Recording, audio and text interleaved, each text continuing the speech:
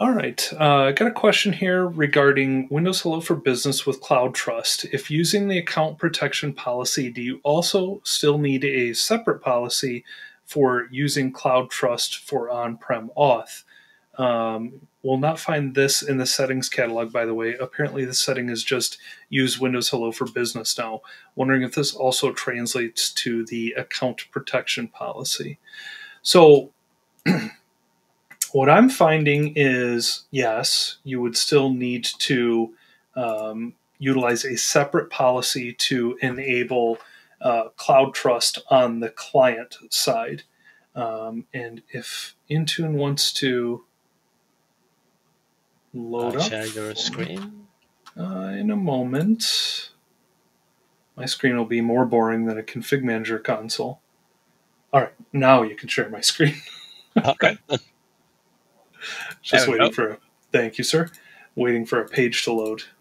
So if we look at our account protection policy here, we'll just call it test. If we look down here, so this one, there is the user Windows Hello for Business setting. But if you want to use Cloud Trust, there's a little bit of work that you have to do on the server side. But also, if I pop over to this tab, I have a settings catalog profile that I was creating here. And you do still need to enable this to use Cloud Trust. Oh, okay. Here's the follow-up. The use passport for work setting is now just Windows Hello for Business.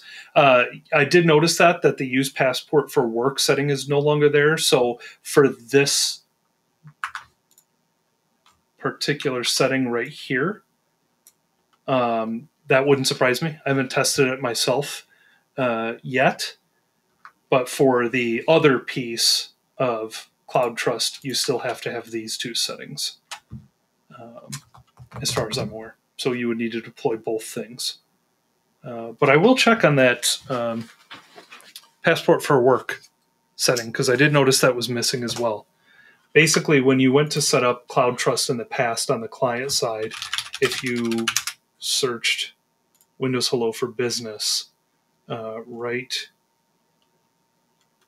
here, there was a setting, two settings actually, use passport for work and use passport for work user.